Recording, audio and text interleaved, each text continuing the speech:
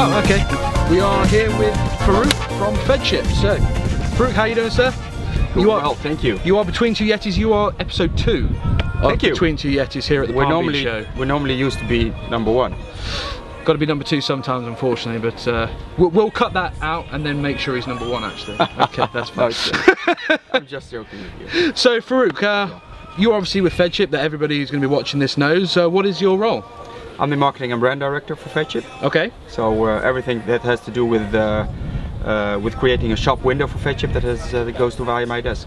And you're obviously based in the Netherlands then? In the Netherlands, yes. We're all based in the Netherlands. We only have one company that is not in the Netherlands, and that's Feadship Americas, here in Fort Lauderdale.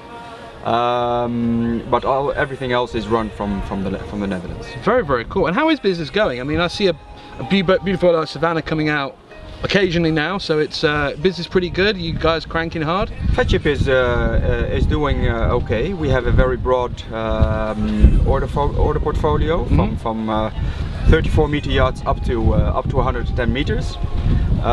Looking at that, we think it's quite a healthy order book. If you look at the industry as a whole, from 30 meters and up, there are still some challenges in the industry. Absolutely. And so with that at the backdrop of what is happening and how Feadship is doing, we think we're doing quite well. Very, very good. Anything new coming out that we can look for this year that's going to be a game changer like Savannah was? Yes, well, we have the game changers for Feadship are the, for instance, the 34 meters that we're delivering right now. And that's kind of a smaller boat than what you're normally used to, right? Yes, because we build 40 meters and up.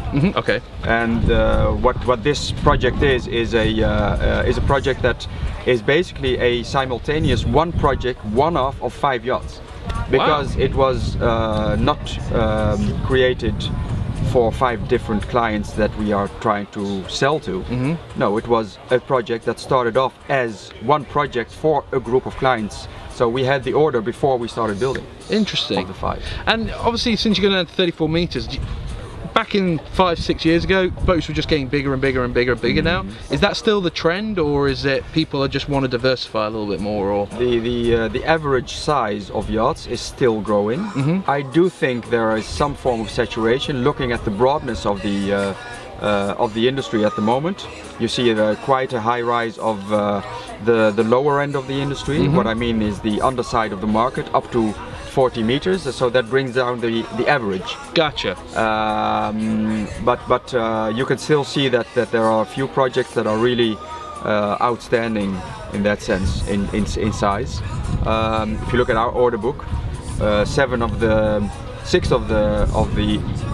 the total order book are 90 meter plus projects. Yes, wow, that's very impressive. Yes, so 11 out of the total order book are 70 meter plus. So you can imagine that has quite some impact. You throw some good numbers out there. What's your total number of book? We have 18. 18? Yeah.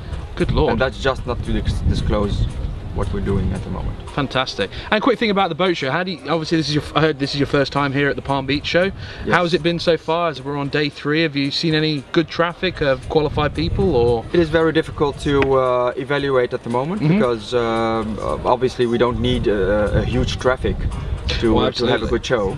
The first observation that I would make is that it's very easygoing, it's very there's less cacophony, there's a lot of time to really spend quality time with guests. Yep. I think people are very comfortable. They're swaying their way over the walking the docks. So that is a good feel. There's a good vibe in this at this show. Absolutely. For now, I do think that this year is maybe a little less crowded, because I've been visiting several times. Yep, gotcha. And there was much more traffic. So I cannot assess the quality of the total number of visitors. So we have to see what we have done so far, and we can do that only at the end. Perfect. Well, we are Between Two Yetis. Farouk, thank you very much for your time to speak with me.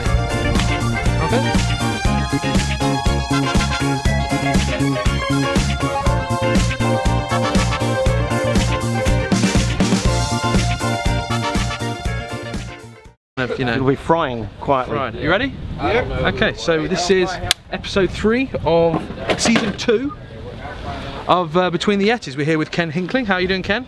Fabulous, how are you? Recently of AkzoNobel, right? But now you're out on your own. AkzoNobel, yes, the world's largest paint company.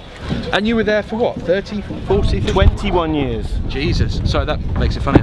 But, 21 years. But you might have to, we have a small gale blowing through here. You might have to abandon that. So we'll cut that and splice this